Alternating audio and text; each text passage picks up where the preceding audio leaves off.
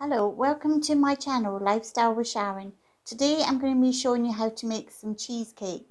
But I'm going to show you some individual cheesecakes. So they're really nice and lovely for parties or just for individual desserts. So enjoy.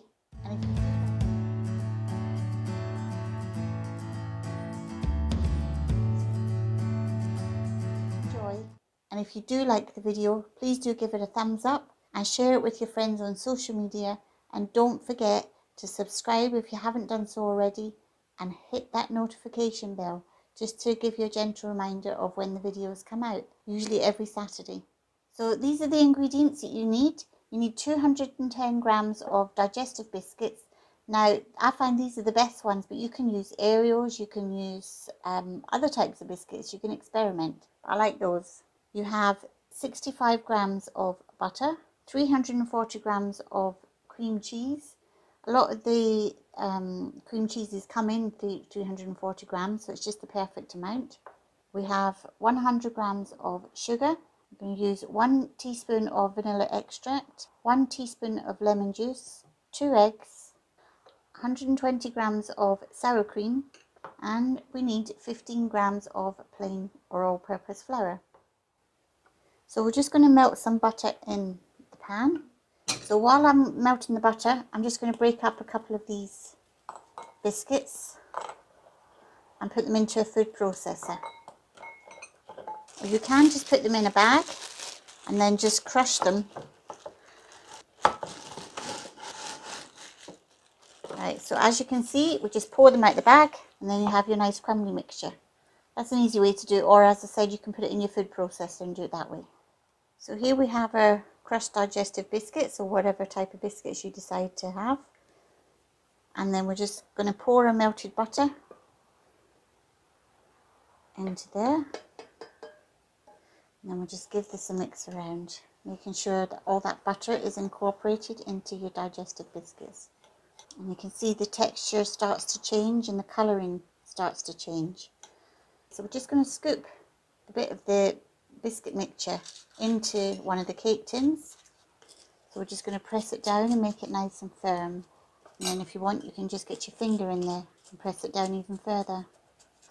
And we do this for all 12 cake cases. So as you can see, this one is nice and compact. And what I did, I'll show you one that I've not pressed down yet.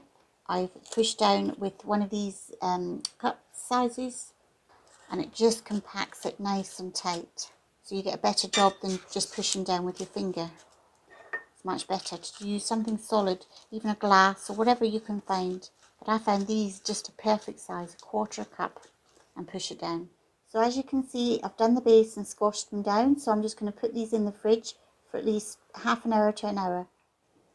Right, so into mixing bowl, we're going to put our cream cheese. And then we're just going to whisk this with a hand mixer.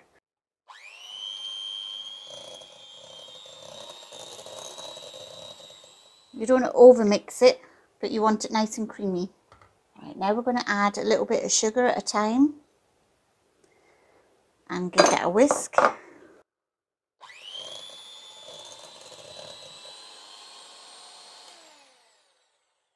Now we want a teaspoon of vanilla extract and we want a teaspoon of lemon juice. Now you can either buy it in a thing like this, or you can just squeeze a bit of lemon juice from a fresh lemon. And then we'll add 2 eggs. We'll give this another whisk.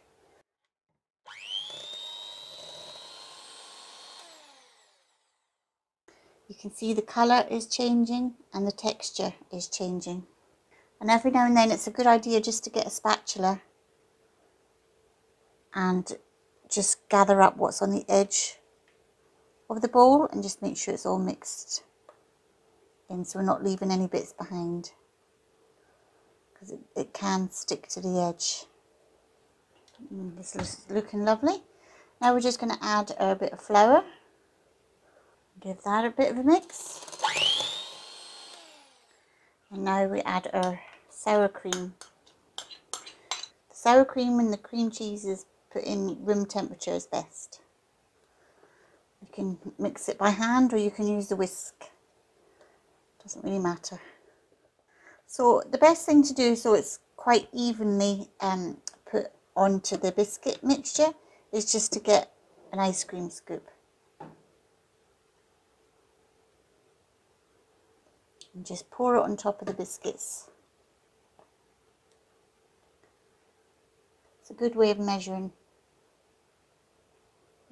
This is looking lovely. I like doing the individual ones. The big one is nice. The individual ones are lovely. They don't take as long to cook. I've just liquidized some strawberries, so I'm just going to do a bit of an experiment here. I've never done it before, and I just thought of the idea. Is just putting some of the pureed strawberry mix on top of the biscuit mixture. And then I'm going to put the cream on the top of that. See what that turns out like. Then with the mixture I've got left, I haven't got a lot here, but I'm just going to put some strawberries. I'm going to put some strawberry puree mixture in with the remainder of my creamy mixture. And just give this a mix around. And then we'll scoop that to make a strawberry cheesecake. So as you can see, they're looking lovely. So we're just going to give them a bit of a shake to even them out a little bit. And then we'll put them in the oven.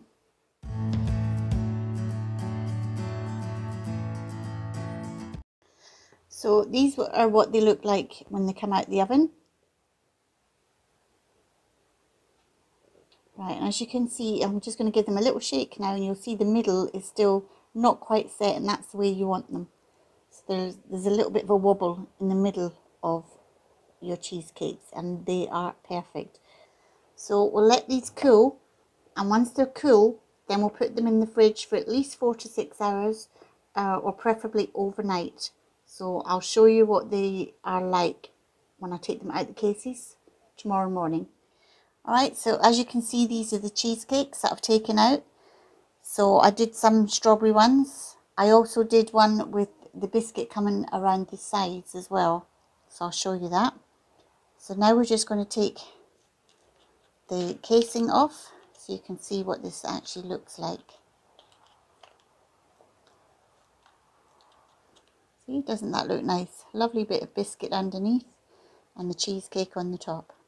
So as you can see, when I'm taking this one out, I actually decided just to try it and see if by putting the biscuit all the way around and squashed it against the edge of the paper, and so you can see that the biscuit is on the outside, as opposed to having one like this where the biscuit is just at the bottom.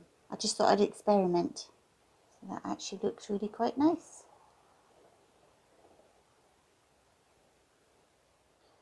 Now you can decorate these. You can just place a nice strawberry on the top. You could even have some cream. You can have a few chocolate chips. You can melt some chocolate in a bowl. You can do that in the microwave, or you can do it in a bain-marie in the cooker. And just sprinkle some chocolate. Another idea, you can just get a bottle of like chocolate sauce or some kind of dessert sauce, and you could just sprinkle some on. Look at that. There's all different ideas.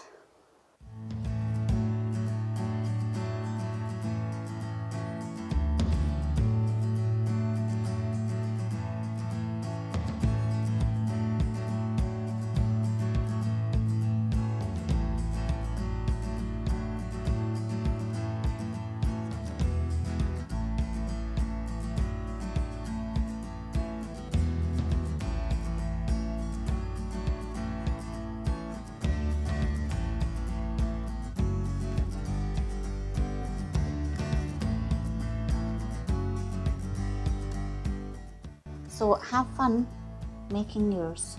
And I'd love to hear in the comments what kind of designs or what kind of toppings you put on yours, or if you just like to have them plain.